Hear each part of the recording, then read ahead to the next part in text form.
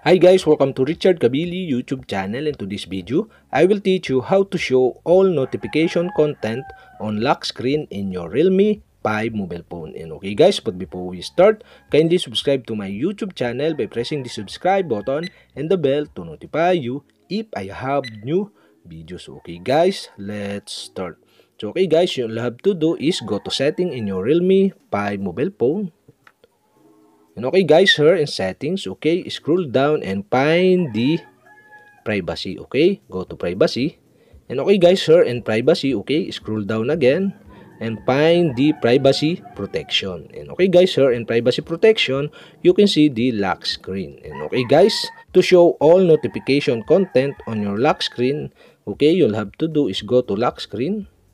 And okay guys, in this tutorial, I'll show you how to show all notification content on lock screen in your Realme 5 mobile phone. And okay guys, to do that, okay, you'll have to do is select the show all notification content. And okay guys, that's it. We have successfully show all notification content on your lock screen in your Realme 5 mobile phone. And okay guys, that's it. And if you have a question, kindly comment below. And don't forget to hit the subscribe button and the bell to notify you if I have new videos. Okay guys, thank you for watching.